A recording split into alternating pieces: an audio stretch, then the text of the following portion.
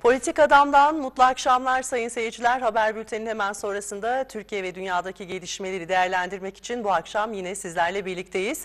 Ve konuğumuz Yeniden Refah Partisi Genel Başkan Yardımcısı Prof.Dr. Doğan Aydal olacak. Efendim hoş geldiniz. Hoş bulduk efendim. Programınız çok yoğun biliyoruz. Evet. 2 gündür meclistesiniz, onu da biliyoruz. Evet, bu yoğun programın içinde davetimizi kırmadınız. Öncelikle teşekkür ediyorum. Ben teşekkür ediyorum davetiniz için. En azından kendimizi anlatma fırsatı bulacağız. Sağ olunuz. Teşekkürler tekrar.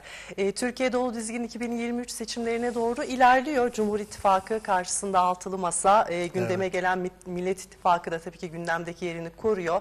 Peki Yeniden Refah Partisi seçime nasıl hazırlanıyor? Buradan bir giriş yapalım efendim. Çok teşekkür ediyorum. Biz kurulduğumuzdan beri emin olun sokaklardayız, caddelerdeyiz, şehirlerdeyiz, illerdeyiz. Araya pandemi giren dönemlerde dahi biz yollardaydık. Ve ben, başkanımız tabii hepsini dolaştı ama ben bile geçen sene 58 şehir dolaştım. Günlük birkaç toplantı yapıyoruz. Hatta en son bir mesaj paylaşmıştım arkadaşlarla. Dün Urfa'daydık, dün evvelki gün Cuma'dan itibaren. Artık zaman yetmedi. Gece 1'de işte çiğ köfteli halk toplantısı yaptılar. Tabii o kadar çiğ köfteyi yiyince nasıl uyudu onu da bilmiyorum ama değişik oldu. Dolayısıyla biz hazırlığı yaparken yorulacağız diye yola çıkmadık. Biz yorulmayacağız. Çünkü medya bizi göstermiyor. Gazeteler işte malum medyanın bir parçası. Sanki bize yokmuş gibi davranıyorlar ama biz varız. Biz iyi bir dip dalgayız ve biz geliyoruz, farkında değiller. Aslında bizi inceleyenler farkında, sadece göstermiyorlar. Ve biz kendi yaptığımız araştırmada %9 ile 11,5 arasında değişiyor şimdi. İşte bizi 0,1 gösteriyorlar, 0,5, şimdi lütfedip %1 civarında gösteriyorlar ama biz de seçim sonu onlara göstereceğiz inşallah. Kendimize çok inanıyoruz. Herkes diyor ki hangi taraftasınız? Ya bir tarafta olmaya mecbur değiliz. Gerçekten değiliz. Çünkü öncelikle rahmetli Prof.Dr. Necmettin Erbakan hocamı anmak isterim. Hocamın Türkiye'de bir karşılığı var, inanamazsınız. Halkta hocama duyulan vefa herkesin düşündüğünün çok dışında. Bir de hocaya haksızlık yapıldığını herkes biliyor. O 11 aylık hükümet döneminde ben o dönemin şanslarından, rahmetli hocamın başbakanlık müsteşar yardımcısıydım. Dolayısıyla o günleri birebir yaşayan biri olarak söylüyorum. Biz arazide dolaştığımız zaman zaten rahmetli hocamdan kaynaklanan bir karşılık var. Ama bir şeyin altını çizmeliyim. Herkes sanıyor ki değerli başkanımız Dr. Fatih Erbakan beyefendi hazır bir partiyi aldı. Onun üzerine bir şeyler konuşuyor.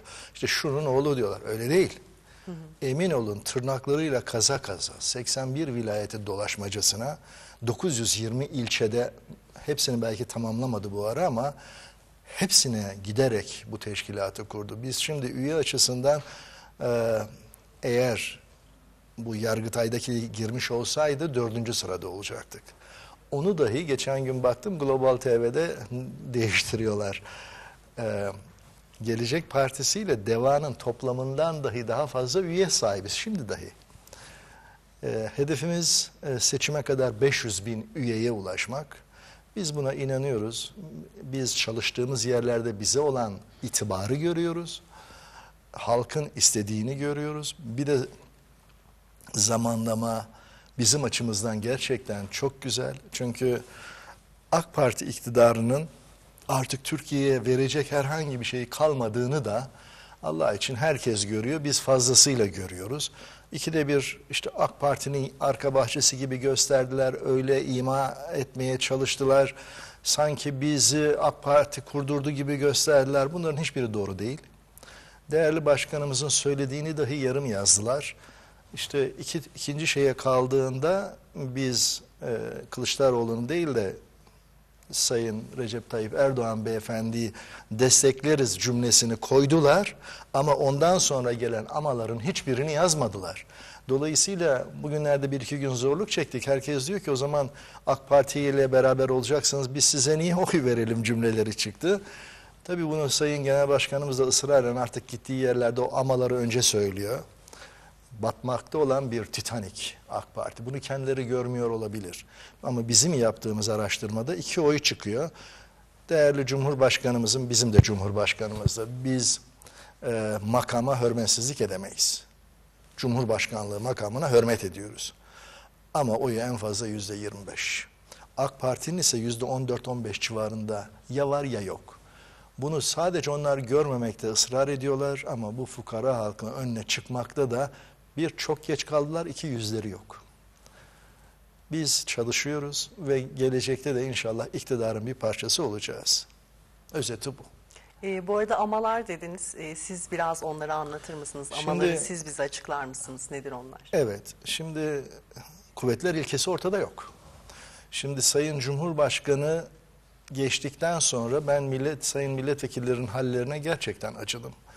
Parlamentonun hiçbir önemi yok gibi gözüküyor. Eskiden milletvekilinin bir havası vardı. Hiç değil öğretmen tayin ederdi. Şehre gidince bir itibarı olurdu. İşte bir iki kadro ayarlardı. Şimdi o tayin edilen, atanan bakanların sekreterinin sekreterine ulaşamıyorlar. Bir defa devlet kurgusu yok oldu ortadan. Siz bir devlet kurgusunu yok ederseniz kimin kime gideceği belli olmaz, işler yavaşlar. Aslında içine düştüğümüz sıkıntılardan biri de bu. Şimdi ikincisi yardımcısı atanmış kişi. Şimdi düşünebiliyor musunuz? Bir yardımcı atamışsınız ama hak baki oldu. Herkes için geçerli, Sayın Cumhurbaşkanı için demiyorum. Bu sefer Türkiye Cumhuriyeti'ndeki bütün yetkilere seçilmiş biri değil, atanmış biri hükmedecek. Ve birçok maddeyi Bakanlar Kurulu kararıyla yazılan birçok maddeyi Cumhurbaşkanınca diye değiştirmişler. Şimdi meclisin hiçbir hükmü yok. Bakanlar Kurulu'nun hiçbir hükmü yok yani. Bugün canı sıkılan herhangi biri, Sayın Cumhurbaşkanımız için bu tabiri kullanmıyorum, gelecekteki Cumhurbaşkanı olsun. Ben seni görevden aldım. Ayrılan da çok teşekkür ediyor. İyi ki beni aldın diye. Aslında dertten kurtardı diye belki dua da ediyorlardır. Merkez Bankası Başkanı 4 defa değişiyor. Allah aşkına yurt dışındaki adam Türkiye'ye nasıl güvenecek? Güvenemiyor. O bakımdan da o kadar çok problem var ki hiçbir maddesi bizim rahmetli Erbakan hocamızın işte Cumhurbaşkanlığı sistemi dediği şey eğer bugün yaşası olsaydı benim kastettiğim bu değil derdi. O dönemde düşünebiliyor musunuz? Bir varlık fonu kurmuşsunuz. Varlık fonu Sayıştay denetiminin dışında. 2016'da kurulmuş. 3 defa yönetim kurulu değişmiş. Değişmeyen tek kişi Cumhurbaşkanı. Peki o paraların sahibi, o mülklerin sahibi olan vatandaşın hiç mi sorgulama hakkı yok? Dolayısıyla hatta çok altını çizerek söylüyorum. Laf olsun diye de konuşmuyorum. 500 milyar dolar diyelim tutan o varlık fonu tutuyorsa o değer, onun başkanı Sayın Cumhurbaşkanı ile 1 yıldır görüşemedi. 1 yıl. Böyle bir sistemin sürdürülebilirliği olabilir mi? Dolayısıyla her şartta iyileştirilecek bir hali bile bana yok. Benim bir de şahsi fikrim var. Değerli başkanımız Allah için bütün fikirleri açık. Rahmetli Erbakan hocamın bütün huylarını görsel olarak yetmiş. Ocaktan yetişmiş. Yani methetmeye mecbur değilim ama gördüğümü de ifade etmeliyim. Ben her defasında arkadaşlar Cumhurbaşkanı dediğinde ben inşallah başbakanlığınızı göreceğiz diyorum. Çünkü başbakanlık sistemi farklı fikirlerin mecliste fikirlerini beyan edebilmesi açısından daha iyi. İyileştirilebilecek şeyler olabilir.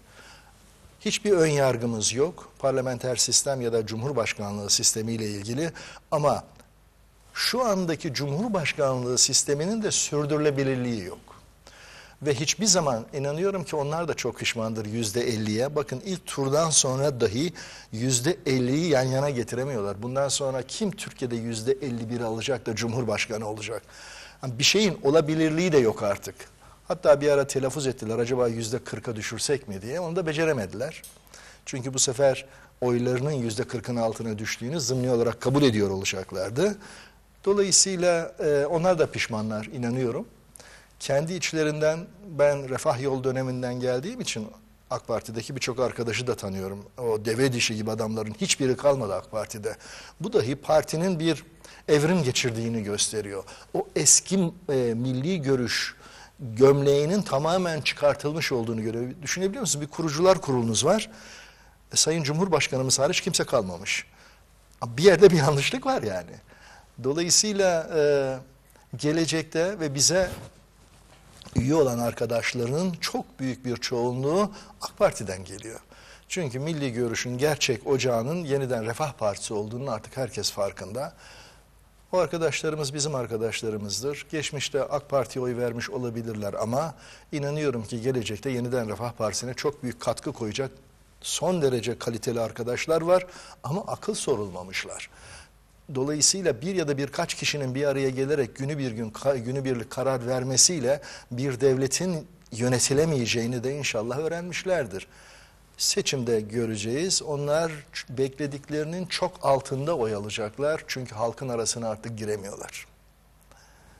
Herhalde evet. ifade edebildim. Evet, bu arada tabii Nisan ayı başında da yeni seçim kanunu da Türkiye Büyük Millet Meclisi'nde Evet. kabul edildikten sonra da büyük bir hareketlilik yaşandı. Bu kanunla ilgili siz neler düşünüyorsunuz? Yeniden Refah Partisi neler düşünüyor? Şimdi ben o kanunu yapmaya çalıştıklarında dedim ki ANAP da böyle hazırlıyordu. Kazdığı kuyuya kendileri düştüler, bir daha da çıkamadılar. Şimdi siz eğer kanunlarla, maddeleriyle işte karşı tarafa bir takım tuzaklar kurmak için bunları hazırlarsanız aynı kuyuya düşer, çıkamazsınız. ANAP nitekim çıkamadı. Şimdi öyle bir şey hazırlamışlar ki %7, çok merak ediyorum, Milliyetçi Hareket Partisi %5'in üzerinde bizim bütün yaptığımız kamuoyunda. Sayın Devlet Bahçeli Beyefendi'nin önce itiraz etmesi lazım bu %7 nereden çıktı diye. Çünkü tek başına %5 civarında dolaşan bir parti, insanın aklına iki tür geliyor. Şeytan taşlıyoruz. Acaba Sayın Cumhurbaşkanı Devlet Bahçeli Beyefendi ve MHP'yi gözden çıkardı mı diye. Çünkü geleceğe ait biz de çeşitli projeksiyonlar yapıyoruz. Ne tür kombinasyonlar oluşabilir diye. Şimdi oluşan iki cephenin değişme ihtimalinin olduğunu düşünüyoruz. Dolayısıyla biz üçüncü bir ittifak olabilir mi? Yine parti adına söylediğim için değerli başkanımızın ifadesini ifade edeyim. Şimdilik sadece biz partilerle görüşüyoruz ama günü geldiğinde eğer bir ittifak yapmanın partimiz adına lehte bir karar olduğuna inanılırsa ki bu mutlaka MKYK'da, MYK'da görüşülecek, kimseye verilmiş bir söz yok. İttifakta yapılabilir. %7 bizim için hiçbir sorun görmediğimiz bir barajdır. Şimdi Millet İttifakı'nı ikiye bölmeyi düşünüyorlar, biliyor musunuz? Her formülün hile-i şeriyesi vardır. Hiç kimse merak etmedi. Acaba bunlar niye ikiye bölmeye çalışıyorlar? Yani ittifakı kendi içinde iki grup yapacaklar. Ben de matematiksel hesaplarla çok uğraşıyorum. Bu don't centlikle uğraşıyorum. Don't sistemiyle uğraşıyorum. Hepsinde yapıyorum. İkiye ayırdıklarında çıkartacakları milletvekili sayısı daha fazla. Yani her geliştirilen formüle inanıyorum ki Millet İttifakı'nda da bu hesaplanmıştır. Yeni formüller geliştirilebilir. Yani bir tek oradaki avukat arkadaşlar çok akıllı sanmasınlar kendilerini. Zaten sonuçta bir şey oldu da ne oldu diyecekler. Peki Sayın Evet. Karamollaoğlu'nun da ittifak içinde ittifak sözü vardı. Bu da çok konuşulmuştu. Bu sebeple. Bu sebeple Çünkü yapılan hesaplarda o bir grup ikiye ayrılır da %7'yi aşarsa alacağı milletvekili daha fazla. Yani herkes bir formül geliştiriyor. Bütün bu matematiksel oyunlarla bir yere varılmaz. Esas halkın gönlünü yapmak lazım. Bu tür oyunlara girmekten ziyade. Ama onlar da biliyor ki halk artık itibar etmiyor. Son virajdalar. O zaman acaba böyle matematiksel hesaplarla karşı tarafı sıkıntıda bırakır mıyız? İşte küçük partiler tek başına girmesin de bize ittifaka gelsinler şeyleri var, düşünceleri var. Bunların hiçbirinin önemi yok. Çünkü halk aç, bunun farkında olsunlar. Günü bir gün petrol zammı Türkiye Cumhuriyeti'nin hiçbir döneminde olmadı. Hatta Ecevit döneminde dahi olmadı. Bunlar nasıl hesap yapıyorlar bilmiyorum. Cepte para yok. Yapılmış havaalanını yıkıp yerine bahçe yapıyorlar. Vatandaş orada sallamsayıp dolaşsın diye. Olur mu böyle şey Allah aşkına? İktidar odur ki devletin ihtiyaçlarını sıraya dizendir. Böyle bir sıralama var mı Allah aşkına? Memleket acından ölüyor. Arkadaşlar bahçe yapıyorlar. Millet bahçesi. Bir zamanlarda da kahvehane yaptılar. Millet kitap okusun diye. Ben Türkiye'de kitap okunan kahvehane görmedim. Hayaller peşindeler. Bunun farkında olacaklar. Böylelikle havalimanı ile ilgili görüşlerinizi de söylemiş oldunuz. Tam söylemedim. Tam söyleyeyim bari. Lütfen. Şimdi Devlet Planlama Teşkilatı eğer kapatılmamış olsaydı İstanbul Havalimanı'nı yaptırmazdı. Sayın Cumhurbaşkanımız dedi ya, bürokratik şey var, engeller çıkacak, o yüzden kapattım. Ben bir dönem Devlet Planlama Teşkilatı'nda da program hazırlamış kişiyim. Şimdi orada bir müsteşar, 4 müsteşar yardımcısı, 11 genel müdür, 33 tane daire başkanı, devasa bir kurum, 1000'in üzerinde de bilim adamı geleceğe ait projeksiyonlar yapıyorlar. Bu projeksiyon işte 5 yıllık planlar şeklinde çıkar. Yani Türkiye'de soğan nerede ekilsin, domates nerede ekilsin bilgileri dahil hangi maden daha çok üretilirse alıcı bulur. Biz ne yapmalıyız? Enerjide ne yapılmalı gibi bütün detayları 5 yıllık planlar olarak hazırlarlar. Hatta hiç unutmadım 8. 5 yıllıkta mesela diyor ki bundan sonra diyor yapılacak devlet bakanlıklarının yapacağı bütün ihaleler coğrafi bilgi sistemleri ve uydularla yapılmalı. Buna 8. 5 yıllıkta karar verdiler. Türkiye akıllı birçok adamla dolu, yeter ki kullanabilin. Şimdi niye olmazdı? Atatürk Havalimanı'nın ben geçmiş bütün yıllarına baktım. Kaç yıl hizmet etmiş, yolcu kapasitesi ne, kaç kişi uçmuş. En son hep 64 diyordum. Bu kapatılmadan evvelki yılda her nasılsa 68 milyona dayanmış. Kapasitesi 90 milyon. 68 milyonu hiç geçmemiş hayatı boyunca. Ve her havaalanının yanında bir yedek pist vardır. Orası planda vardır. İhtiyaç duyulduğunda o yedek pist konulduğunda %10 ile 15 arasında kapasitenizi artırabilirsiniz. Sabiha Gökçen'de de var, Atatürk Havalimanı'nda da vardı. Şimdi düşünebiliyor musunuz? Biraz evvel dedim ya, ihtiyaçları sıraya dizebilen iktidar olur, muktedir olur. İktidar olmak bir şey değil, muktedir olmak önemli. Sonra karar verdiler, İstanbul Havalimanı yapacaklar. Silivri tarafını düşündüler, o Allah'ın kuzeyine yaptılar. Trakya kömür havzasının üzerine.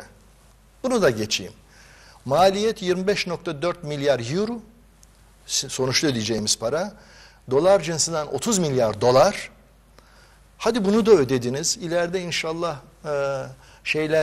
turizm gelişir, ihtiyacımız olur.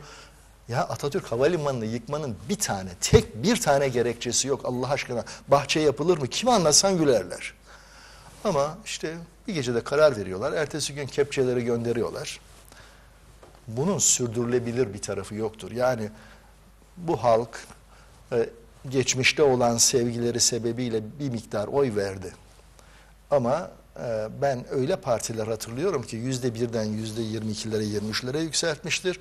Ertesi seçimde de tekrar %1'lerin altına düşürmüştür. Halk uyumludur ama özür diliyorum ama aptal değildir. Karnı aç. Karnı aç olan bir halka bakanlara siz 10 villa daha yapıyorum Tatvan'da diyemezsiniz. Kimin için yapıyorlar? Ben yine şeytan taşlıyorum. Allah aşkına Sayın Cumhurbaşkanı bile bir gün gitti ya da gitmedi. Orada büyük bir ekiple beraber ayakta tutulan bir bina. Yani bizim bakanlarımız iş yapmak için oradalar. Bakmak için değil. O zaman oraya gidip dinlenme zamanları da yok. Ben olacağı söyleyeyim. 10 tane villa daha tamamlanınca bir şeyhe satılacaktır yine. Yazın bunu bir yere. Çünkü ihtiyaç yok. Türkiye'de siz EYT'liye para veremiyorum diyorsunuz. Siz 3600'e yükseltemiyorum diyorsunuz. Devlette para yok. Bir yandan da kâşhaneler yapıyorsunuz. Yani halk da soracaktır herhalde kardeşim bu doğru değil diye. Onun elinde de bir hak var, oy. Doğru kullanır inşallah. Evet, bu arada halk aç, insanlar aç dediğiniz hemen o konuyla ilgili enflasyon rakamlarını da ben söylemek istiyorum hem izleyicilerimize. %70'e dayandı, dolar 15 liranın üzerinde. Çarşı pazarda tabii ki bu arada zamların önüne geçilemiyor, siz de biliyorsunuz. Cumhurbaşkanı Erdoğan Temmuz'da enflasyon farkıyla dar gelirliği rahatlatacağız dedi. Sizce böyle bir rahatlama mümkün mü? Ben çok net rakamlarla konuşacağım. Bizim bu yazdığımız 6 kitap, halka inşallah maşallah söyleyelim. Tabii Allah'tan dileğimiz odur. Ama net rakamlarla yapılan her yanlış işi gösterdiğimiz kitaplardır. Doğrusunu da yazdığımız kitaplardır. Bu araştırmalar içerisinde ben Cumhurbaşkanlığı sisteminin dönemini inceledim. Yıl 2018. Sayın Cumhurbaşkanımız dedi ki, aha bu kardeşinize güvenin. Buna güvenin, gerisini merak etmeyin. Güvendi. Halk %51 oy verdi. Cumhurbaşkanı seçti. Seçildiği gün 958 milyar dolardı yurt içi hasılamız, biliyor musunuz? 958 milyar dolar. 3 sene geçti sadece. Şimdiki hasılamız, yurt içi hasılamız, gayri safi yurt içi hasılamız 649 milyar dolar. Türkiye 3'te 1 fakirleşti. Kaç senede? 3 senede. Sizin benim payıma düşen para 12.591 dolardı. Yani gayri safi yurt içi hasılayı bölüyorsunuz nüfusa, çıkan rakam. Şimdi düştü 7.000 doların altına. Fakirleştik. Daha güzel açıklaması mı olur? Peki bunun sebebi ne sizce? Cumhurbaşkanlığı sistemi yanlış bir sistem. Doğru uygulanmayan bir sistem, kontrolsüz bir sistem. Devlet aklı kullanılmayan bir sistem. Başka bir gerekçem yok. Eğer böyle olmamış olsaydı bu içine düştüğümüz rakamlar olmazdı. 2002 yılı AK Parti iktidara geldi. Bizim bütün yurt dışı borcumuz 232 milyar dolar. 2021'in sonu 980 milyar dolar. Borç. Yani düşünebiliyor musunuz? Bunun yarısı iç borç, yarısı dış borç. Güzel. Siz 232 milyar dolardan 980 milyar dolara yükselttiniz. Borç bu. Ben bütün ödenilen vergilerin dolar cinsinden değerini çıkardım. 2.2 trilyon dolar. Türkiye Cumhuriyeti vatandaşı 2002'den 2021'in sonuna kadar 2.2 trilyon dolar ödemiş. Vergi olarak. 980 milyar doları da üstüne ekleyin, 3 trilyon doları geçti mi?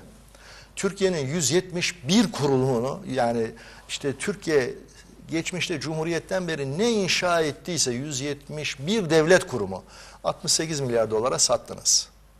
3.2 trilyon dolar. Allah aşkına ne var elde? Vatandaş diyor ki ama hocam işte tünel var ya, var. İşte köprü var ya, var. Ben hepsini topluyorum, 50 milyar dolar etmiyor. 3,5 milyar dolar Yavuz Sultan Selim Köprüsü, 1.25 milyar dolar Marmara tüp geçidi, Osman Gazi 1.25 milyar euro, etrafındaki 10 milyar dolar yollar vesaire. Ya Allah aşkına topluyorum o rakama yetmiyor. Hadi hastaneyi hepsini ekleyeyim, 100 milyar dolar olsun.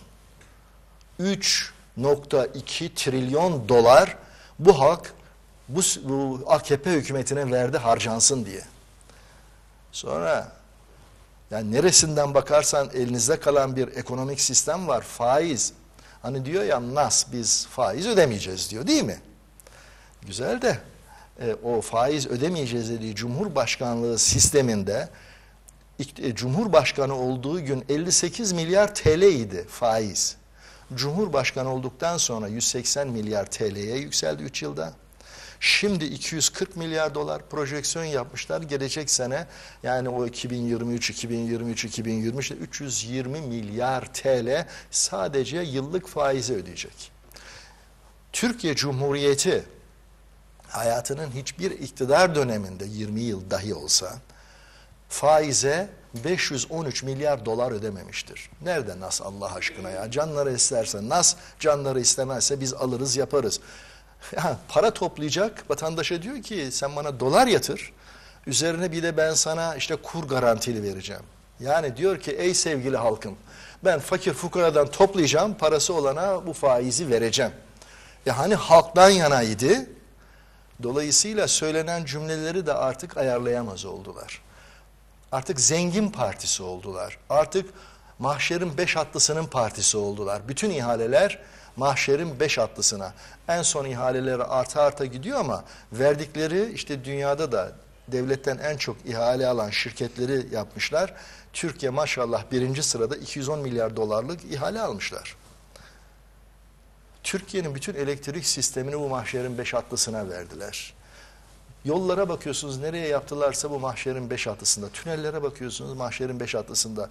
Ya en son hastaneleri yaptırdılar. Hani diyorlar ya biz şehir hastanesi yaptık. Gidin bakın Ankara, hep biz Ankara'dayız. Bir defa vatandaşın içine girip kaybolmaması mümkün değil. Rehber lazım size. Ve bir hastanenin bir yerde olması stratejik olarak da doğru değil. Savaş yıllarını düşünün, bir tek bomba elinizdeki devasa hastaneyi yok eder. İşte numuneyi kaldırdılar, Ankara Hastanesi'ni kaldırdılar, etraftaki hastaneleri yok ettiler. Şimdi hasta garantili hastane yaptılar 5 misli bedelle.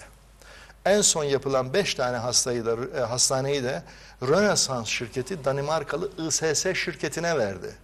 Yani bir dönem Cumhuriyetimizin bahanesi Mustafa Kemal Atatürk beni Türk doktorlarına emanet edin diyordu. Şimdi nas diyen hükümetimiz, milli yerli diyen hükümetimiz bizi Danimarkalı doktorlara emanet edecek. İşin özü bu. Efendim yine devlet planlama teşkilatı olmuş olsaydı ne yapardı biliyor musunuz? Zafer Havaalanı'nı yaptırmazdı. Zafer Havaalanı, şimdi bir havaalanı yapacaksınız. Yani ben gerçekten AK Parti'yi anlamıyorum. Eskişehir Havalimanı'nı yıktılar. Uşak Havalimanı'nı yıktılar. Sonunda dediler ki Afyon, Kütahya, Uşak'ın arasında bir yere 3 şehre de uzak bir havalimanı yapalım. Adına da işte Zafer Havalimanı diyelim. Zafer kazandığımız yer olduğu için. Böyle süslemeleri güzel biliyorlar. Ama 3 şehre de uzak. 2 milyon yolcu kapasiteli. 2 milyon. Ama 3 şehrin toplamının nüfusu 1,5 milyon. İlk sene 2012 yılında seyahat eden yolcu sayısı 3195 kişi. Bu sene 2021'in sonunda seyahat eden kişi sayısı 16.500 kişi. Ya Allah'ınızdan korkun.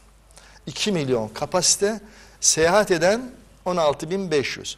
En son Çanakkale Köprüsü. Hayatı boyunca 4 milyondan fazla yolcu şeyi geçmemiş feribotlarla 16 milyon 450 bin yolcu garantisi veriyorlar. Ya bu mantıklı değil, bu doğru değil, bu gerçekçi değil. Birileri Allah aşkına çıksın anlatsın istiyorsunuz. Yok böyle bir izahat da yok. Hani Türkiye'nin geleceğine yönelik tamam yapılması iyidir ama sırası mıydı? Dediğim gibi siz eğer halkınızı mutlu edemiyorsanız istediğiniz kadar saraylar yapın, kâşhaneler yapın. Vatandaş aç. Ben dedim ya işte ekmek 10 liraya çıkacak diye bir program yaptım. Herkes sanıyor ki ben laf olsun beri gelsin diye söyledim. Vatandaşın bazıları da bizim sosyete semtlerinde ya ben zaten 20 liradan ekmek alıyorum diyor. Ben o ekmeği kastetmiyorum. Fukaranın o belediyelerin kulübelerinden alınan ekmeği kastediyorum. Niye biliyor musunuz? Bizim tarımı mahvettiler. Ben böyle bir şey söylerken işte aman canım sıkıldı falan diye de söylemiyorum. Türkiye'de AK Parti geldikten sonra tarım dışına itilen alan 33.8 milyon dönüm. 33.8 milyon dönümü tarım arazisi olmaktan çıkarttılar. Buradasınız dediler kardeşim. Sonra bir anlaşma daha var. Onu da anlatmasam esası anlatamam. Yani burada AK Parti'yi suçluyor gibi oluyorum ama esas bu iş Tansu Çiller hanımefendiden başlıyor. Değerli izleyenler bu söylediğime dikkat etsin. Bu hükümet gider. Yerine hangi hükümet gelirse gelsin. 1995'in 1 Ocağı'nda yürürlüğe giren Dünya Ticaret Örgütü anlaşmasını değiştirmediğimiz sürece Türkiye Cumhuriyeti tarımda batırılacaktır. Dolayısıyla biz Yeniden Refah Partisi olarak iktidara geldiğimiz ilk gün Dünya Ticaret Örgütü'ne gidip tekrarı müzakere isteyeceğiz. Dünya Ticaret Örgütü 1947'den başlayan GATT anlaşmaları var. General Agreement Tariff and Trade diye. 8 round sürmüş, 8 toplantı yapmışlar. En sonu Uruguay'daydı 8.'si. Marrakeş'te de 1994'te imzaladılar. Her türlü anlaşma yapıldı. Bizim arkadaşlarımız da turistik gezi için gidiyorlar herhalde. O maddeleri filan okumamışlar. Önüne gelen her şeyi okumuşlar gibi hiçbir kota ayrımı koymadan, hiçbir özel not düşmeden biz Dünya Ticaret Örgütü'nün bütün kararlarına uyuyoruz demişler. Dünya Ticaret Örgütü'nün de söylediği şu. Diyor ki biz dünyada ticareti, bu gıda ticaretini ikiye ayırdık. Bir, gıda üzerine yapacaksanız kabul edeceksiniz. İkincisi de diyor gıdanın yan malzemeleri, tohum gibi, ilaç gibi, gübre gibi. Türkiye Cumhuriyeti gıdayı kabul ediyor ama siz sanmayın ki gıda yetiştiriciliğini kabul ediyor. Öyle değil. Gıdayı yurt dışından alacaksın ve içeride bunu işleyeceksin, işte un haline getireceksin. Sayın Cumhurbaşkanımızın Bay Kemal sen anlamazsın bu işlerden, biz bunları un yapıyoruz, makarna yapıyoruz dediği şeyi anlatıyorum. Biliyor musunuz? Bir dönem ben şahsi olarak sağ eğilimli biriydim hep. Ecevit buğday ithal ettiğinde, Allah rahmet etsin, 1,1 milyon tondu. Ben çok kızmıştım ya, biz hububat ülkesiyiz, nasıl ithal eder diye. Biliyor musunuz AK Parti'nin en son yıl ithal ettiği 10 milyon yıllık. 10 milyon ton. Ve biliyor musunuz bizim buğdayımızın %78'i Rusya'dan gelir, %12'si Ukrayna'dan gelir. İkisi savaş halindeler. Ve şu anda biz buğdayı nereden bulacağız diye düşünüyoruz. Hindistan lafı çıktı, Hindistan satışı yasakladı. Çin ben satmıyorum dedi, Kazakistan satmıyorum dedi. Buğday bulunmaz hale geldi. Bizimkiler ise şunu kabul etmişlerdi, dışarıdan alırız bunu, işleriz, satarız. Şimdi bunun dahi Sayın Cumhurbaşkanı farkında olmayabilir. Bu grafiğe lütfen dikkat etsinler. Bakın bu grafik diyor ki, ben Uluslararası International Grain Council'a girdim, Uluslararası Hububat Konseyi'ne girdim. Dünyadaki bütün, diyelim ki 2002'de AK Parti iktidara geldi, işte 2019'un sonuna kadar. Dünya buğdayının ortalama bir değeri var, dolar cinsinden. Bakın bir evvelkine lütfen gelir misiniz? Daha orayı anlatıyorum.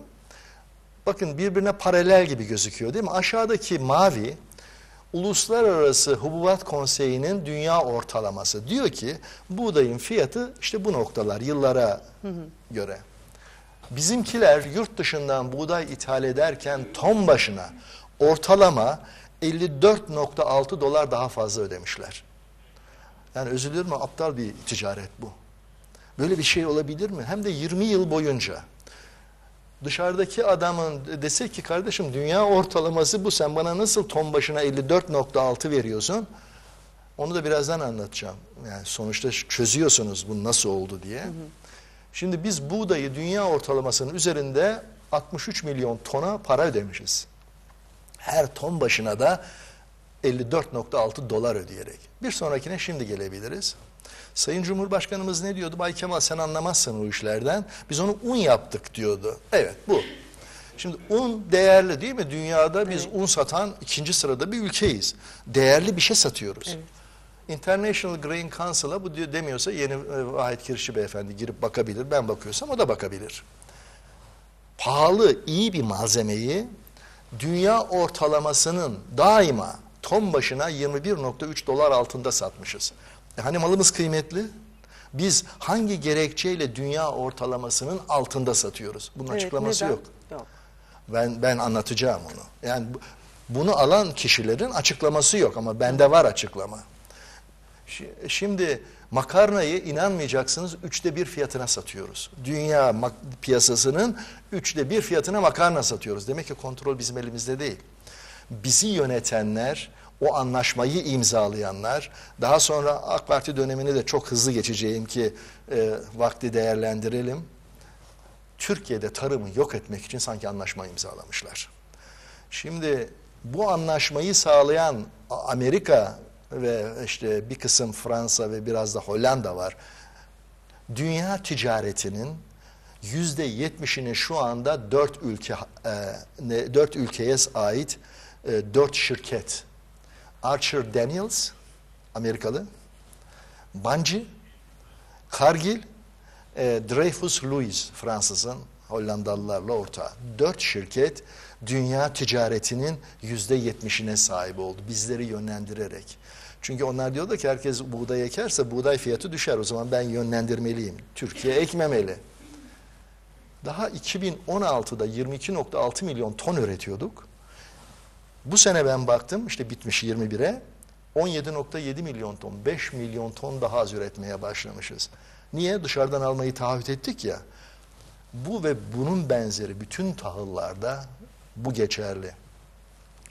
Efendim sebze ve meyvede biz ektiğimiz araziyi 1.748.000 dönüm yok etmişiz.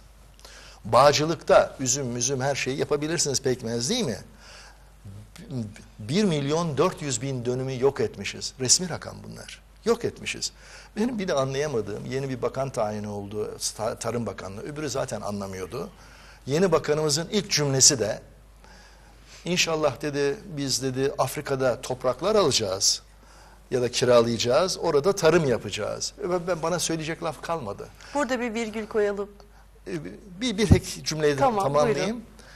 Yani Türkiye'de 33,8 milyon dönümü yok etmişsiniz, tarım arazisi olmaktan çıkartmışsınız. Afrika'da yer arıyorlar da ekelim biçelim diye. Ne diyeyim ben? Halk görsün artık. Evet, buyurun. Tarım konusunu sizinle konuşmaya devam edeceğiz. Kısa bir reklam arası veriyoruz. Birazdan buradayız.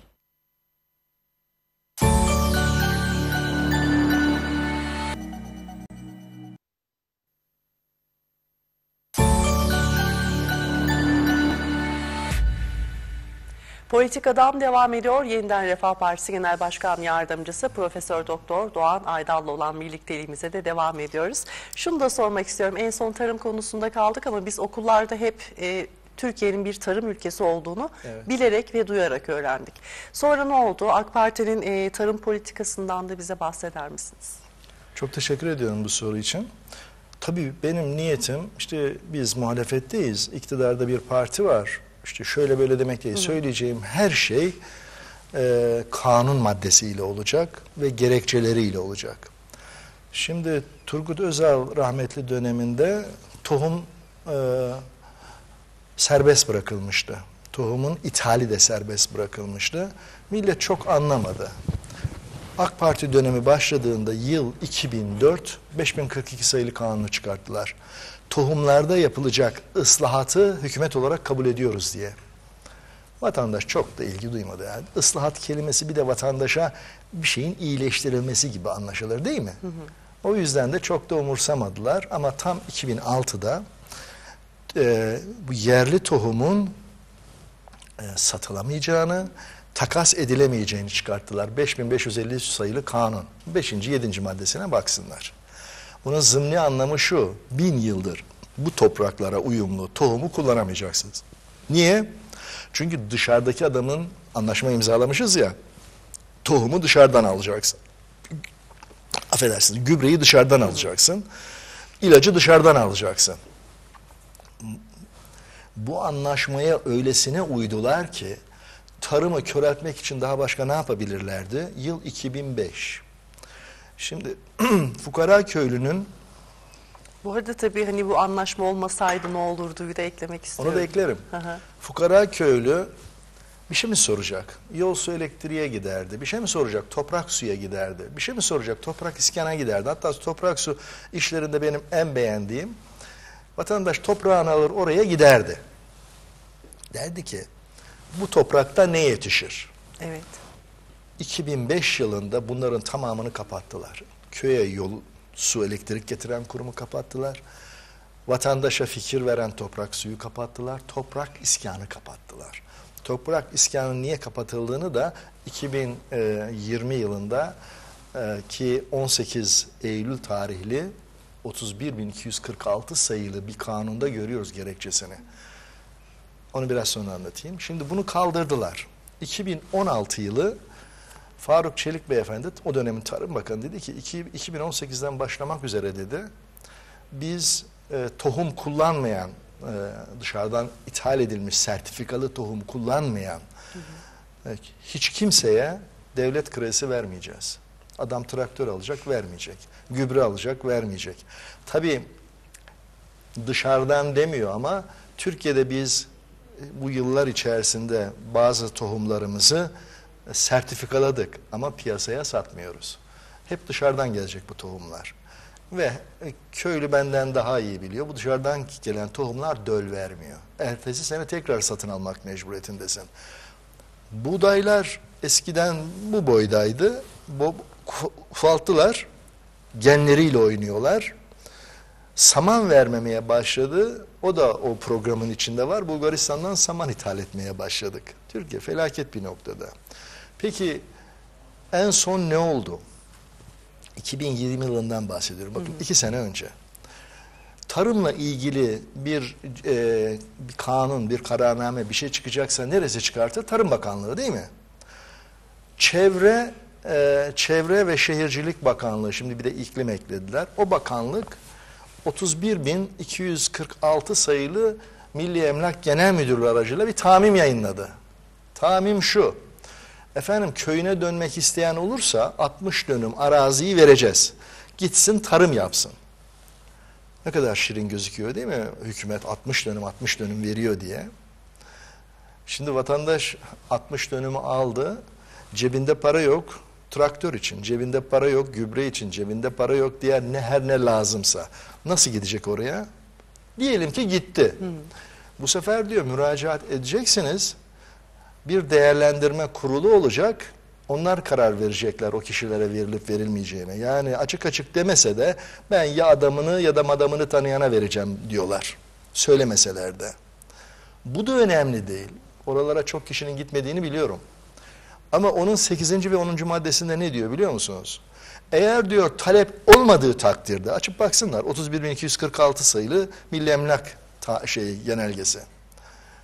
Bu diyor eğer almazlarsa köylüler, bu sefer diyor Milli Emlak Genel Müdürlüğü özel ve tüzel kişilere, şirketlere ya da alan tek kişi ise de işte özel kişi, sınır tanımaksızın, yani 60 dönüm değil 100 binlerce dönümü verebilir diyor. Ne anladınız bundan? Benim anladığım bir tek şey var. Ben bunu ona vereceğim de kitabını uydurmaya çalışıyorum diyorlar. Birkaç firmayı gözlerine kestirmişler. Belki bu birkaç firmadan bazıları da, onu ispat edemem şu anda, adı Türk gibi gözüken firmalar ama %0.01 vermişlerdir ona hisse. Türkiye'de AŞ kurdurmuşlardır, anonim şirket.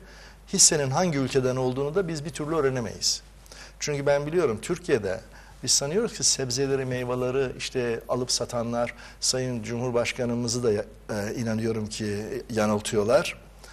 Diyor ya işte bizim ihracatımız 25 milyar dolar, ithalatımız 24,5 milyar dolar. Şeyimiz daha fazla diyor, ihracatımız. Ama şunu farkındadır inşallah. Biliyor musunuz? Taban fiyatları çok önemlidir Türkiye'de. Taban fiyatlarını 2002'nin altına düşürdüler. Dolar cinsinden. Fındık anlatayım, ondan sonra taban fiyatlarına geçeyim. Fındığı da 2002'nin altına düşürdüler. Dolar cinsinden.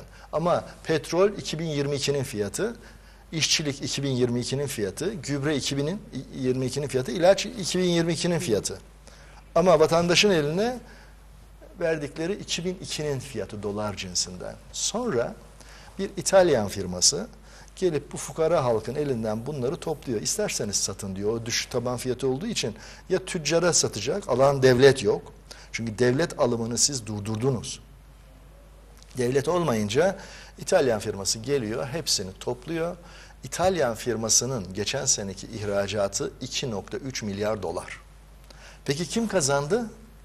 İtalyan firması kazandı. Benim fukara, Ordu, Giresun, Samsun, Trabzon halkım değil.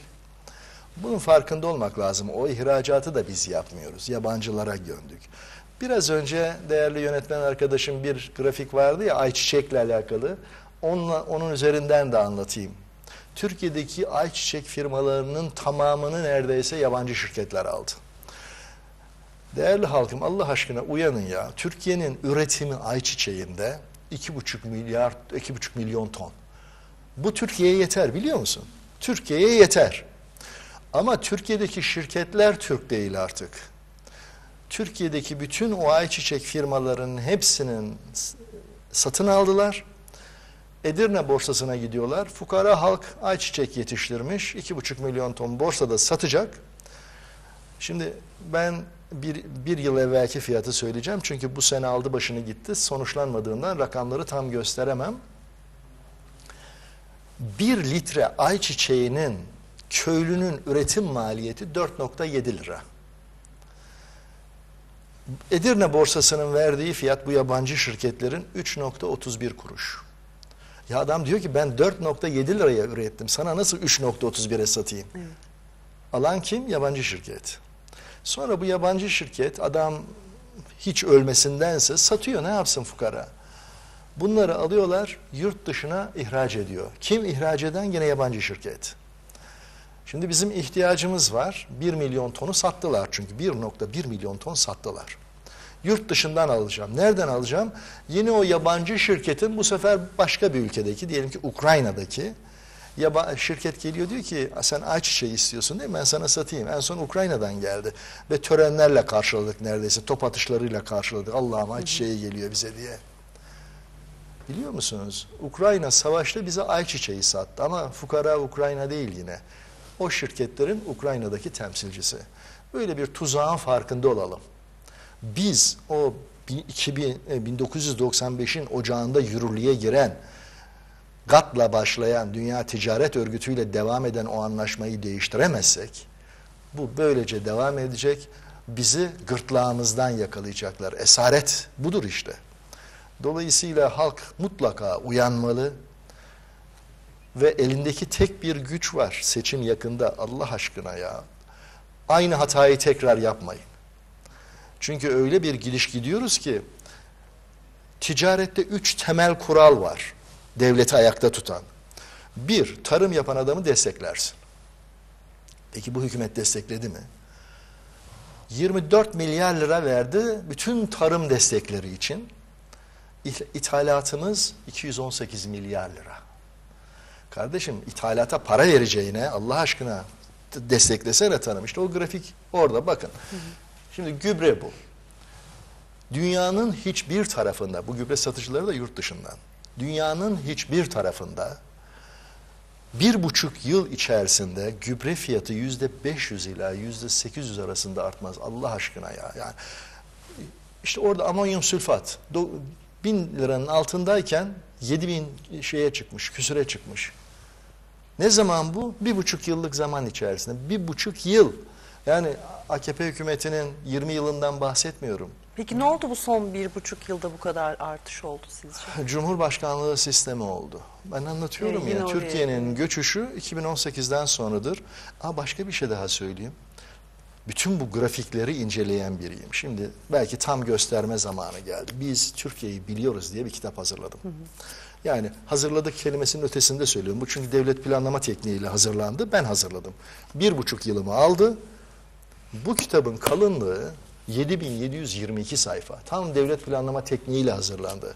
Türkiye'deki bütün bakanlıklar, bütün alt birimlerinin son 20 yıldaki değişiminin haritalardaki coğrafi sistemle yerleştirilmiş bütün şeyleri, bilgileri. Grafikler. Bunun gözüken tarafı 536 sayfa. Şu. Gözükmeyen tarafı bu 7198 sayfa. Her ildeki değişimi, doktor mu değişti? Bir yerde esrar artışı mı var millette? Rüşvet mi arttı? Hangi yolda daha çok kaza oluyordan tutun? Hangi şehrin, hangi ilçenin turizmi artmış, yabancı mı yerli miye varıncaya kadar? Enerji sektörü Doğu Anadolu'da hangi ilde, hangi ilçede nasıl artmış, nasıl eksilmişe varıncaya kadar? Domates nerede arttı, nerede eksilinceye varıncaya kadar? Bunları size hediye edeceğim bu arada da. Evet, teşekkür ederiz. Çünkü gazete arkadaşların en çok sahip olmak istedikleri kitap. Bu ismi biz Türkiye'yi biliyoruz. Ya Allah aşkına halkım biraz itimat edin bize. Oylarınızı da bekliyoruz bu arada. Çünkü Türkiye'yi bilmiyorsanız, teşhisi koyamamışsanız tedaviyi yapamazsınız. Bütün anlatacağımız, bütün o söylemlerimiz bu müşahhas rakamlar üzerinden gidiyor. Ben sadece rakamları işte virgülden sonrakilere kadar hatırlıyorum. Şimdi burada enerjideki değişim, enerjideki zafiyetimizden tutun, hangi sektörde biz hata yaptıya varıncaya kadar gerekçeleriyle, nükleer santralda ne olduğundan aklınıza ne gelirse. 7722 sayfa. Ve bunu televizyon tekniğine döktüm sonradan. Sebebim şu, değerli halkımız çok fazla uzun yazıyı okumayı sevmiyor. O zaman ben öyle bir takdim yapmalıydım ki 7722 sayfayı bana okusa deseler uzun yazı okumam.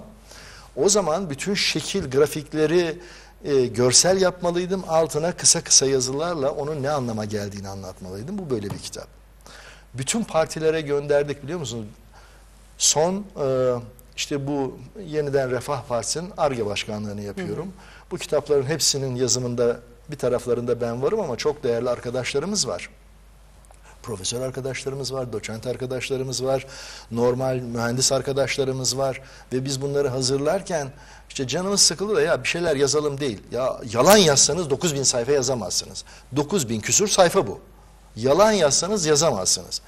81 ilimize 681 proje hazırladık.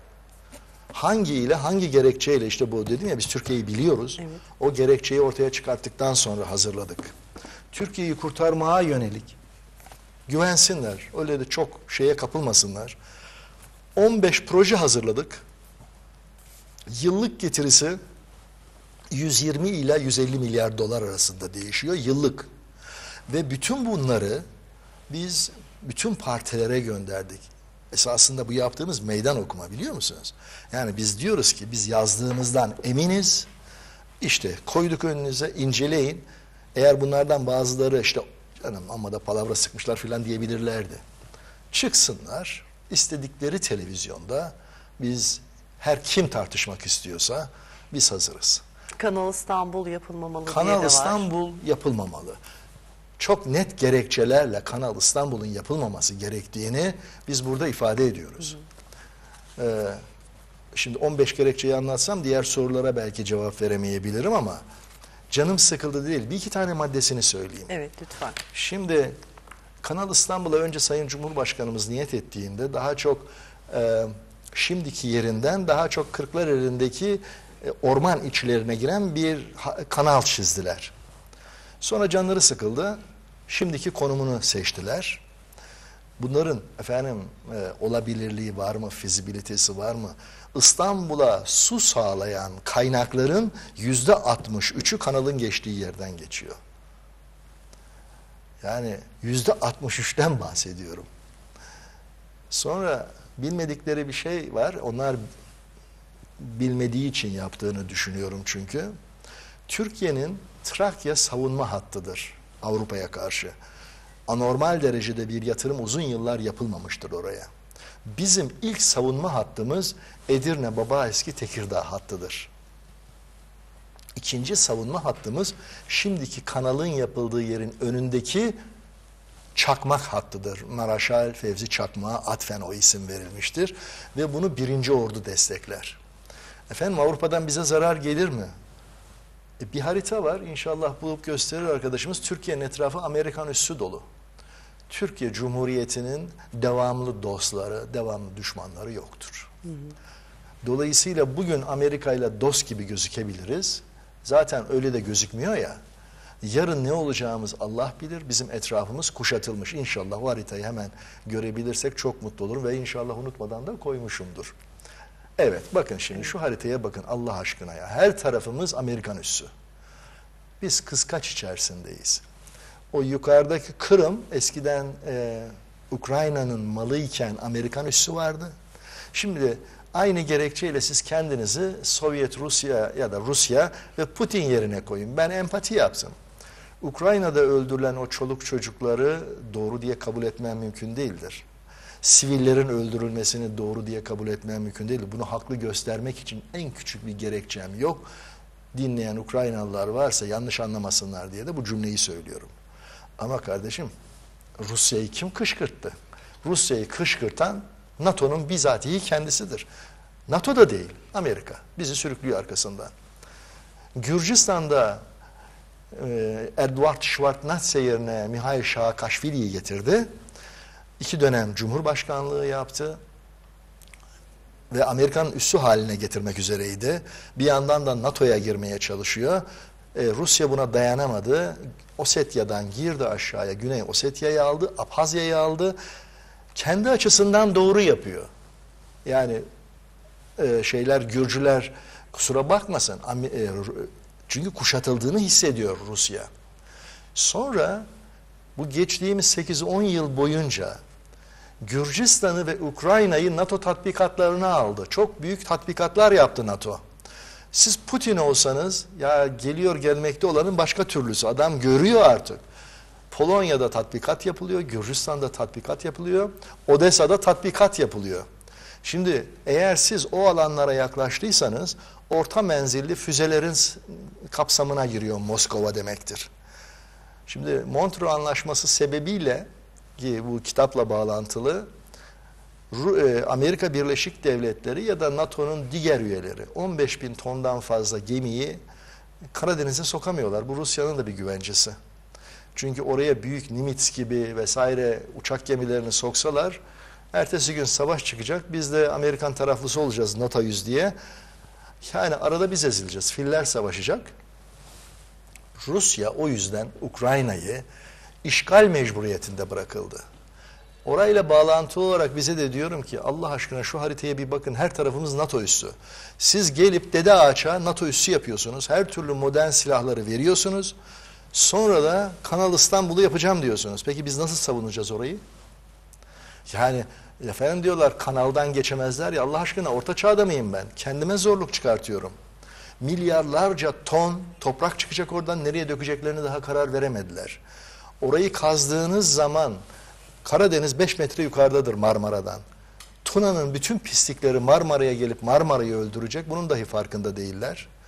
Daha da ilginç bir bilgi vereyim. Bir gerekçeleri diyorlar ya, Boğaz'ı rahatlatacağız. Boğaz'da eskiden daha çok yakın zamana kadar 54.000 geçerdi. Şimdi 37.000'e düştü. Çünkü tankerler geçmiyorlar. Boru hatlarıyla doğal gaz ve petrol naklediliyor. Hangi gerekçelerini söyledilerse gerekçe değil, rant hariç. Ve yukarıdan tuzlu sular geldiğinde o 45 kilometre boyunca etrafa infiltre olmaması mümkün değil. Ve biliyor musunuz, kanalın geçtiği yer İstanbul limanına, İstanbul yeni yaptıkları limanın köşesinden geçiyor. Orada çöken kömür ocakları var. Oraya doğru kayacak. Ve bunlar Montreux'u delmek istiyorlar. Niçin? Gözükür ya da gözükmez Amerikalıların savaş gemilerinin oradan geçebilmesi için Montreux'u delerek. Aynı şeyin mütemmim cüzü Gelibolu'da da bir delme projeleri vardı. İnşallah olmayacak. Olmaması için de ne mümkünse düşünmek lazım. Daha üzerine kaç köprü yapılacağı bile belli değil. Biri canım sıkıldı 3 köprü diyor, biri 7 köprü diyor, 11 köprü diyen var. Böyle bir projesizlik olur mu Allah aşkına ya? Canım sıkıldı, yapın bir kanal, köprüyü sonra düşünürüz, olmaz. Gemilerin geçmesi için en az Boğaz Köprüsü olacak. Maliyeti düşünebiliyor musunuz? Onlarla bağlantılı yollar olacak. Orayı kazarken elektrik, su, doğalgaz, bütün sistemi yok edeceksiniz. Bizim en fazla ihracatımız Avrupa'yadır. Bizim karşılıklı iş hacmimiz 158 milyar dolardır. Şimdi siz diyorsunuz ki ben orayı kazacağım. Peki en çok karayoluyla taşınıyor bu ihracat, ithalat. Nasıl olacak? İthalatımız ve ihracatımız da çökecek. Biz bir deniz ülkesiyiz ama deniz taşımacılık göçmüş bir vaziyette. Bu sefer yine yabancı gemiler taşıyacak bu sefer. Ya Allah aşkına bir tane maddesi akıl içinde olsun. Bir tek maddesi akıl içinde olsun. Türkiye, değerli halkımız sanıyor ki Montreux'den evvel biz boğazlara hakimdik. Değildik. Boğazların etrafındaki 10 kilometre sağa sola olan zon, Çanakkale Boğazı'ndaki 10 kilometrenin askeri koruması uluslararası bir birlikteydi. Bizde değildi. Biz oraya asker koyamıyorduk. Savunma uluslararası bir birlikteydi. 1936'da Montreux Anlaşması'yla bu düzeltildi. Biz kendi ülkemizin boğazlarına sahip olduk. Ve biliyor musunuz, yabancı bir gemi ya da etraftaki bütün gemiler kaç gemi bulunduracaksa Karadeniz'de 1 Ocak'ta bize bildirmek durumundalar. Biz de imzacı ülkelere bildiriyoruz. Şu tonajdaki şu kadar gemi Karadeniz'de olacak diye. Böyle bir hakkımız varken hangi gerekçeyle kendimiz yok edeceğiz? Allah akıl fikir versin diyorum. Ne diyeyim başka? Peki bu arada Rusya-Ukrayna dedik, o konuya da biz sizinle değerlendirmek istiyorum. Hatta sizin bir uyarınız da vardı. Evet. Yaklaşık 1 ay önce Rusya ile ilişkilerin de bozulabileceğini söylemiştiniz. Bozulacak. Şu olursa bozulacak. Bakın lütfen o haritayı getirebilirsek ilk şu andaki durumu, ilk haritayı. Şimdi denizlerde Exclusive Economical Zone diye bir şey var. Münhasır ekonomik alan. Her sınırdan itibaren 200 mil Birleşmiş Milletler Deniz Hukuku'na göre sizin ekonomik alanınızdır. Bu. Şimdi burada biz anlaşma yapmışız, bu ülkeler işte Gürcistan, Rusya, Ukrayna, Romanya, Bulgaristan ve Türkiye. Türkiye'nin sınırları belli. Ve diyor ki yine kanun, bu 200 mil diyor. Eğer diğerinin ekonomik zonuyla çakışıyorsa arada uzlaşmanız lazım. O aradaki sınır yani bu bizim şu andaki halimiz 200 mil değil. Aradaki mesafe 163 mil. 200 artı 200 değil. Biz uzlaşmışız, aradan çizgiyi çekmişiz. Türkiye ve Ukrayna bayrakları arasından. Şimdi bu neye göre belirleniyor? Rusya ne yaptı? Çok şuurlu olarak Azak'ı aldı. Azak'ı Rus denizi yaptı.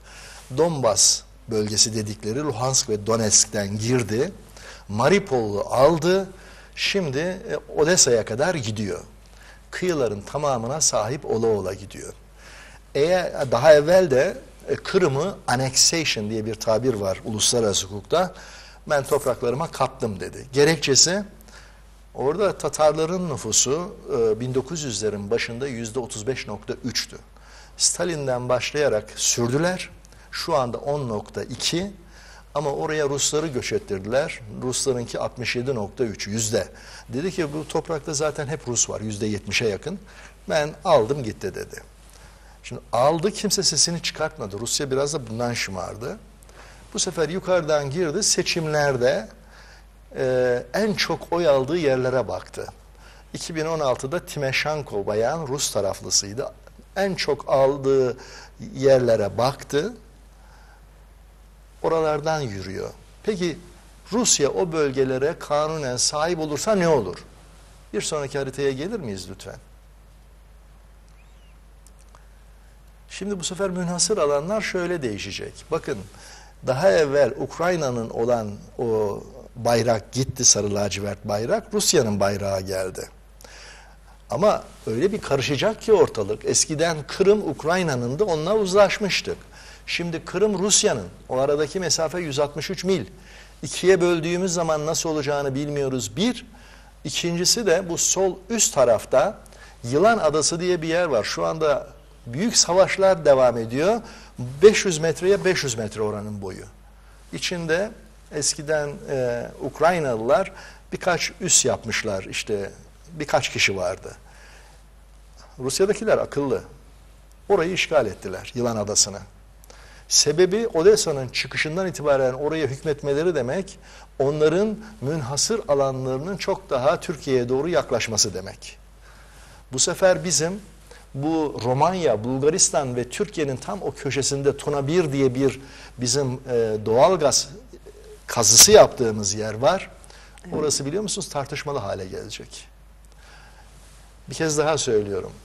Eğer Yılan Adası'nı Ruslar alırsa Birleşmiş Milletler Deniz Hukuku'nun 121. maddesine göre adalar da kıtalar gibi muamele görecektir. Üzerinde eğer insan yaşıyorsa diyorlar.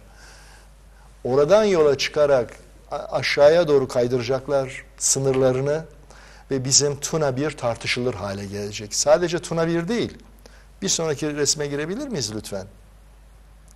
Bizim yabancılara verdiğimiz ruhsat alanları var. ExxonMobil'e, Petrobras'a verdiğimiz. Bunlar da tartışmalı hale gelecek. Çünkü biz Türkiye Petrolleri Anonim Ortaklığı belli yüzdeyle oralarda petrol arayabilirsiniz, doğalgaz arayabilirsiniz diye ruhsat vermişiz. Siz bu sınırları değiştirdiğiniz anda bu ruhsatların tamamı tartışılabilir hale gelecek. O yüzden söylüyorum biz yakında Rusya'yla kavga edebilir noktaya dahi gelebiliriz. Söylediğim bu. Başka bir madde daha var. Geçenlerde bir mayın olayı oldu. Şimdi devletler birbirlerine tuzak kurarlar. Şimdi 3 tane mayın bulundu. 26 ayın 26'sıydı. Sarıyer'in önünde Anadolu Hisarı'nın orada bir mayın bulundu. 28'inde de Romanya ve Bulgaristan'da bulundu. Ve sonra dediler ki efendim Rusya'nın iddiası işte Romanyalıların affedersiniz Ukraynalıların mayın eğer bu gemilere çarpmış olsaydı felaket bir şey olurdu Ukrayna için. Çünkü ticaret gemileri vesaire batmış olsaydı halkın Ukrayna'ya duyduğu sempati gidecekti.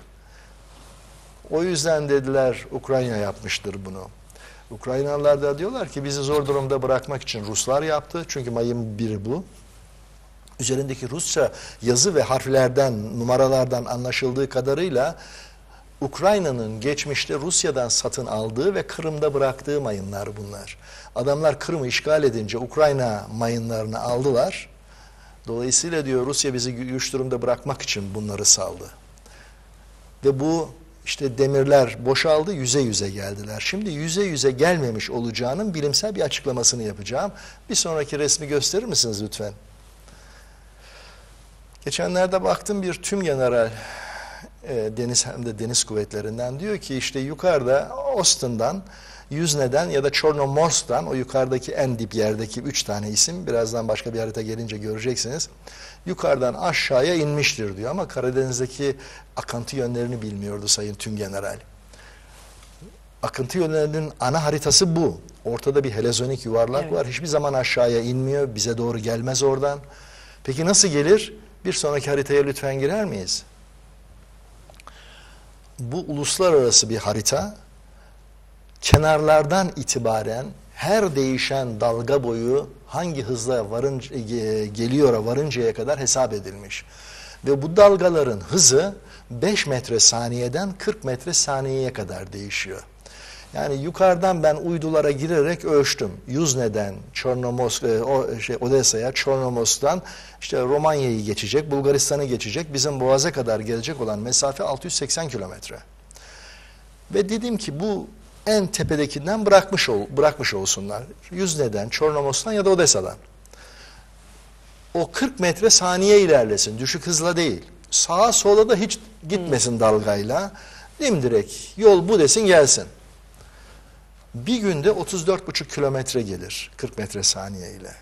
Yani orayı kenarlardan dolaşıp gelmesi için bizim Sarıyer'in önüne, çay içtiğimiz yerin önüne en az 20 gün.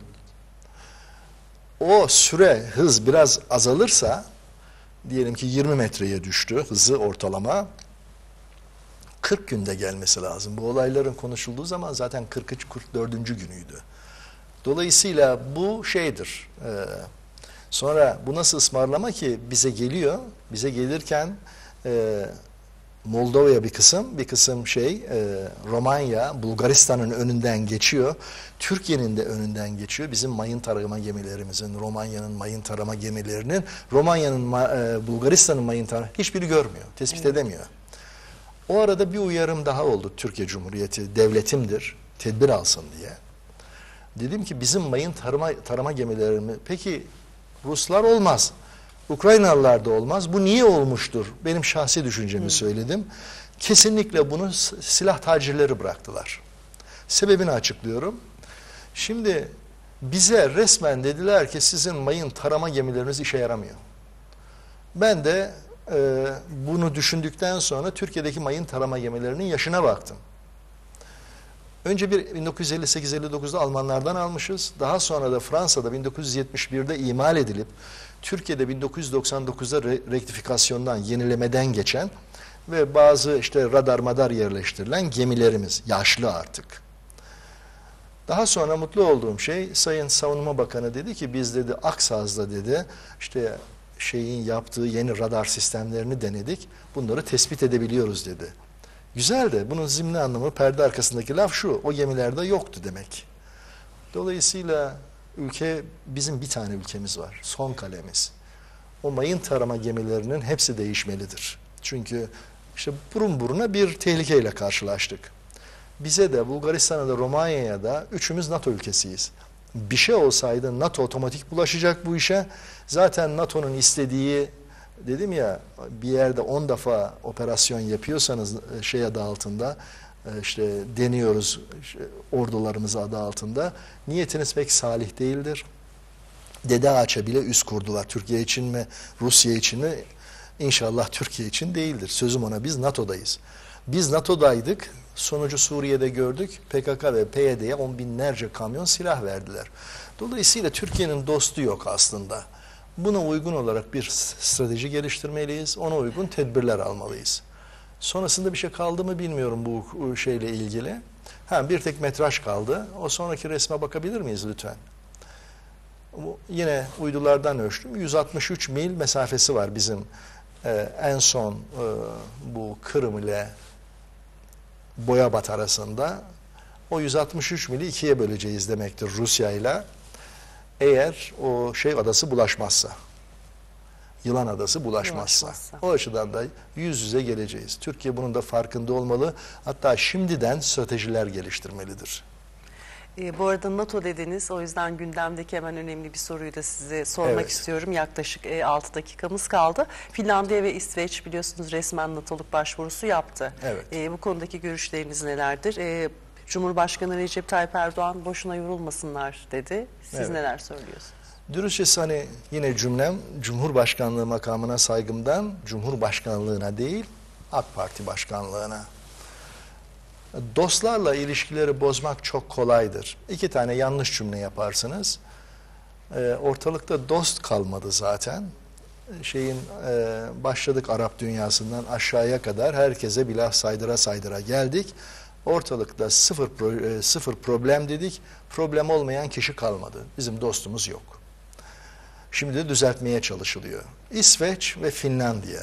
Birinin nüfusu 10,5 milyon, biri 5,5 milyon. Adamların nüfusları bile yok karşı koyacak Ukrayna gibi. Dolayısıyla NATO'ya üye olma istekleri normaldir.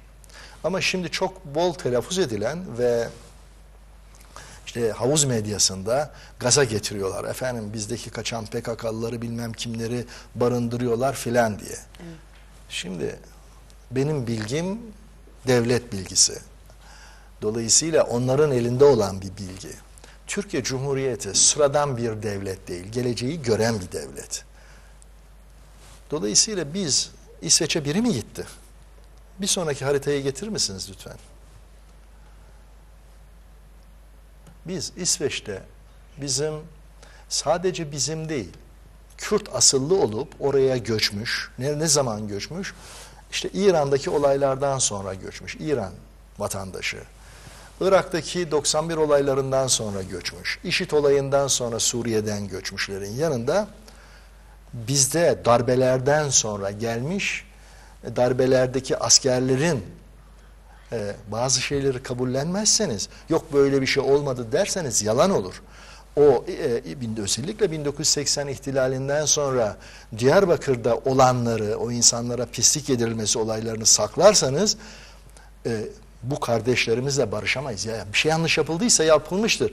O yanlış yapanın cezasını vermek lazım. Aslında bir açıdan da Allah cezasını şöyle verdi diye düşünüyorum. Günü geldi bir gün sağdan astık, bir gün soldan astık dedi Kenan Evren. Sadece 5 kişiyle gömüldü. 5 kişi. Onu gömen, dua eden 5 kişiydi, ettilerse o da. O olayları biz biliyoruz. Güneydoğu'daki kardeşlerimiz, Kürt bizim kardeşlerimizdir ya. Biz yıllarca etle tırnak olmuşuz. Çanakkale'de savaşmışız. Biz mütemmim cüzüz, ayrı bir şey değiliz. Bunların içerisinden devlete karşı savaşan mı var? Onları ayırt etmem lazım kafamda. Ve devlet olarak bir cezası varsa vermem lazım. Bu arkadaşlar bir sebeple bazıları haklı ya da haksız ayırt etmeden söylüyorum. Oradaki bütün nüfus, bu 4 ülkeden nüfus 85.006 kişi. O haritayı getirir misiniz lütfen? Haritayı koyabilir miyiz? İsveç'in haritasını. İsveç'in haritası, evet. Orada Türkiye Cumhuriyeti Devleti olarak biz bu arkadaşlarımız nereden gelirse gelsin, hangi ildeler, hangi ilçedeler tamamını biz biliyoruz. Bilmek mecburiyetindeyiz. Devlet böyle bir şey. İlla bir şey yapalım diye değil. Ama biliyor musunuz? Amerika'da, CIA'de de, NSA'de de, National Security Agency'de de, Türkiye'de hangi ilçede kimler var biliyorlar. Biraz yaklaştırmak mümkün olursa bu sol taraf İsveç, sağ taraf Finlandiya. Biz o ilk gittiklerinde de Uppsala'ya gittiler. Son 1 dakikamız bu arada. Finlandiya'da da Ulma diye bir yer var. 3206 kişi var. Aşağıda South Finland, West Finland dediği yerde 1307 kişi var. Biz bunları dahi biliyoruz.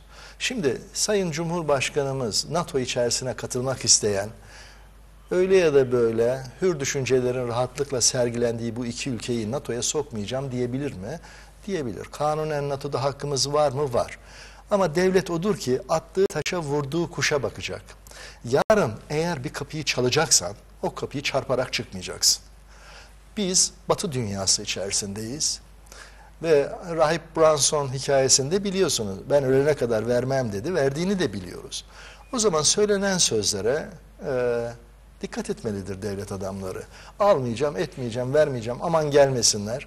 Yarın 1000 tane sebeple Birleşmiş Milletler'de Finlandiya'ya ve İsveç'e işiniz düşebilir. Kaldı ki Finlandiyalıların temeline bakarsanız Türk asıllıdır. Yani bir cümleyi söylemeden devlet adamı 10 defa düşünmeli, 40 süzgeçten geçirmeli, kendi sıkıntılarını ifade etmeli. Ondan sonra da bunu bizim alacakhanemize yazmalıdır. Ama 33 kişi için 2 devletle problem bozulmamalıdır. Çok teşekkür ediyoruz. Ben teşekkür ediyorum. Sağlık Sağ olun. verdiğiniz bilgiler için. Sağ olun. Evet, Politik adamlı ilk bölüm konuğumuz Yeniden Refah Partisi Genel Başkan Yardımcısı Prof.Dr. Doğan Aydal'dı. Kısa bir reklam arasına gideceğiz. Reklamların ardından Siyaset, Bilimci ve Yazar Murat Bahadır Akkoyunlu stüdyomuzda olacak. Hoşçakalın. Kısa bir ara.